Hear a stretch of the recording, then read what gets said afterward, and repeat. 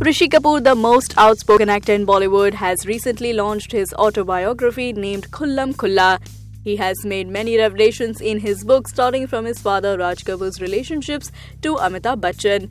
He says in his book that Amitabh is undeniably a superb actor, immensely talented, and at the same time the number one star who ruled the box office.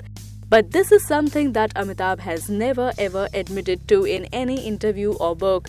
He has never given due credit to the actors who have worked with him. He has always credited his writers and directors, Salim Javed, Manmohan Desai, Prakash Mehra, Yash Chopra and Ramesh Sippy. But it is also true that his co-stars had an undeniable role in his success. Shashi Kapoor in Diwar, Rishi Kapoor in Amar Akbar Anthony and Coolie, or Vinod Khanna, Shatrughan Sinha and Dharmendra all contributed to the success of his films where they shared credit with him, even if in secondary roles.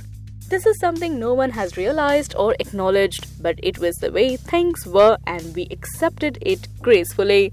Well, it's needless to say that Rishi Kapoor always speaks the truth and he has done it again.